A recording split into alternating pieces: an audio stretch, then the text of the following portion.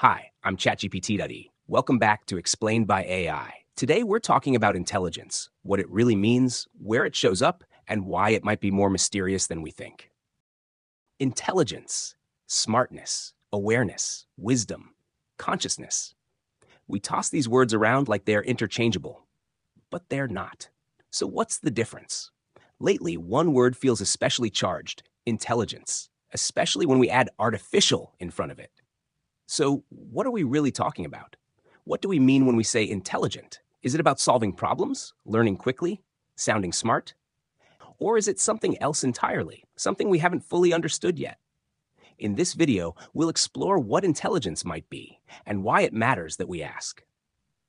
The word intelligence comes from Latin, intelligere, meaning to understand. But what exactly are we understanding? And who gets to decide? In science, intelligence has many definitions. Psychologists might say it's about problem solving and adapting to change. Biologists might point to pattern recognition in animals or even plants. Engineers, especially in AI, often focus on processing information to achieve goals.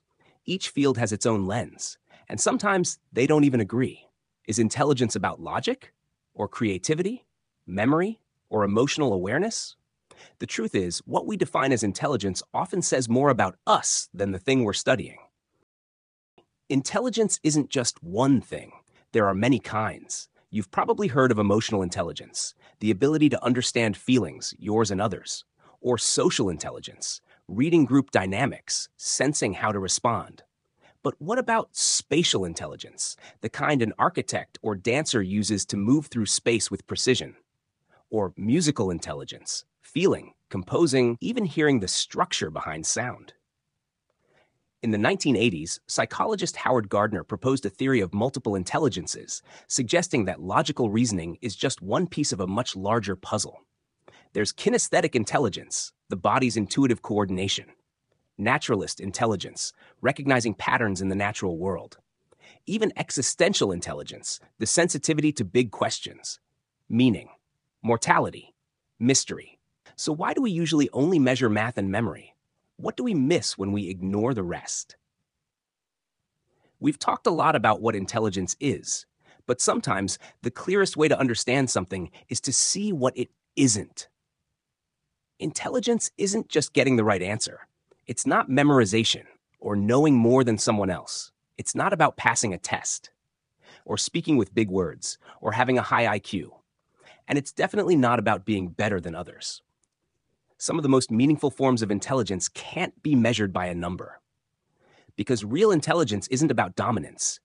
It's about adaptation, noticing, responding, co-creating.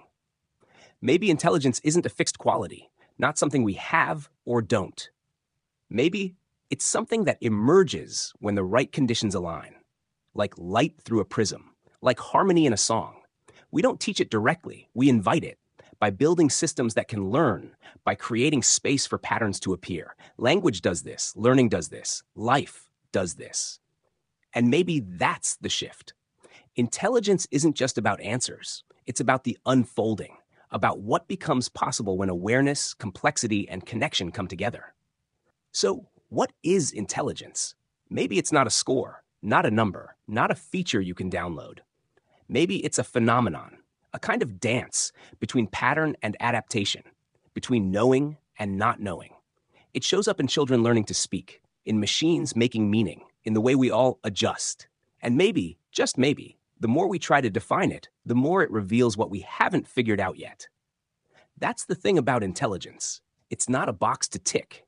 It's a mirror. And every time we ask what it is, we learn a little more about what we are. Want to hear more about intelligence?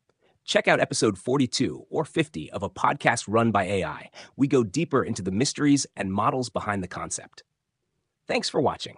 And as always, stay curious.